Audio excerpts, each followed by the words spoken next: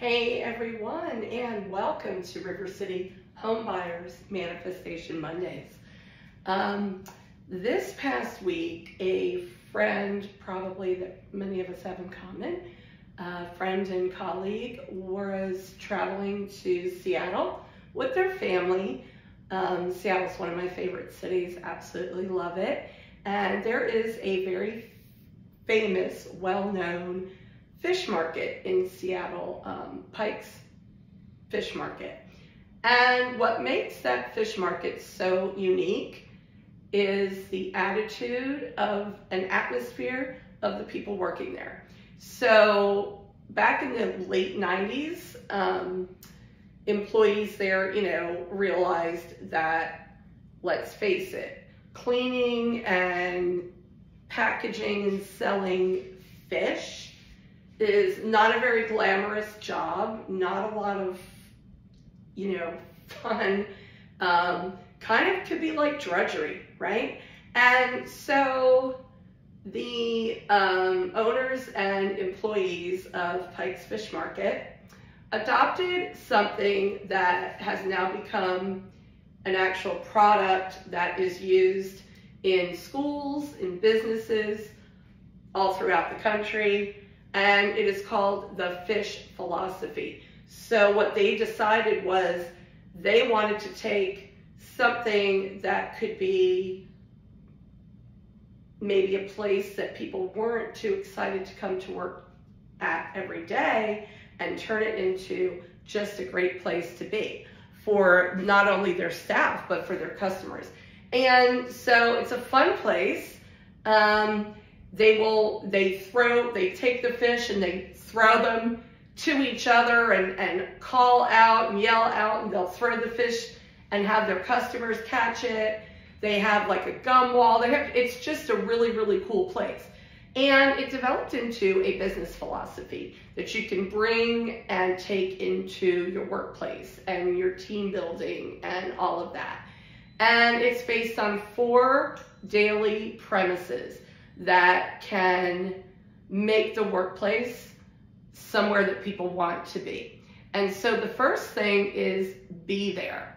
So what that means is to be really, truly present in everything you're doing while you're working throughout your day. So not just going through the motions, not just coming in and answering emails like a robot, but to really be present, pay attention, take a moment, say something to the people you encounter in your day. Notice things that maybe are going on around you. Think about what's your next move, what's that one more, right? So be there, that's the first one. Play. So a lot of times workplaces can become a little serious, right? Because work is serious and jobs are serious and money is serious. And so sometimes we get so caught up in the seriousness of what we're doing and the stress and everything that goes into our work that we forget to have fun with it. So another challenge for you this week is try to have a little fun while you're working. What that means to you could be a lot of different things. I've been in places like Cash Geeks where they have, areas of the office where people can go and kind of take a break. I saw somebody else, they had like a ping pong table in their office. If you have the ability to add something that would make it kind of fun for your people, if you have people working, with you and in your office or in your building, is there something you could do, a little break area, a little, brain break type activity, maybe ask your people, what would be fun? What would be a good way to just have a little fun in the workplace? There's people that, maybe sound off a little thing and everybody gets up out of their seat and does the wave and sits back down. Like there's a million ways. So think of a way that you can maybe make it a little fun in your workplace if it isn't already.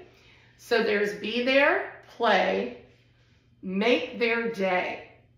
Wow. So what can you do to, you're not going to please everybody. You're not going to make everyone just love you every single day. that you work. It's an unreality. And as an employer, it's really tough sometimes, right? But what can you do to make someone's day? So just one thing every day to add value, right? Or to offer some help, some assistance, maybe just holding a door for somebody. Maybe when you go to get that coffee, you pick another one up for your colleague. Maybe you pay for that car behind you, do that little pay it forward thing. It doesn't have to just be the people that you work with, right? Family members, anything. So you have be there, play, make their day. And maybe the most important one of all is the fourth premise, which is choose your attitude. Choose your attitude. Wow, is this really a tricky one? I know that on a personal level with, I have a very strong work ethic and high expectations of myself and a lot of integrity that I do when I conduct my business and the way I do things in life. And I sometimes have to remind myself that everyone is not going to be the same. And just because they respond or react or act in a certain way doesn't mean they're intentionally not being ethical, or doesn't mean they don't have as high of expectations of themselves. Just maybe sometimes they have a different way of doing things. And so I can fall into that frustration trap sometimes. And, we all know that when we feel frustration, if we let that emerge and we don't kind of check ourselves a minute with our emotional intelligence, we can react poorly in certain situations. We can maybe snub someone unintentionally, or say something kind of snippy, or just have that frustrated tone in our voice. And those are things that can hurt us in the long run. So choose your attitude. You cannot choose how someone else acts, but you can always choose how you react. Put these 4 into place. Do a little research on the fish philosophy.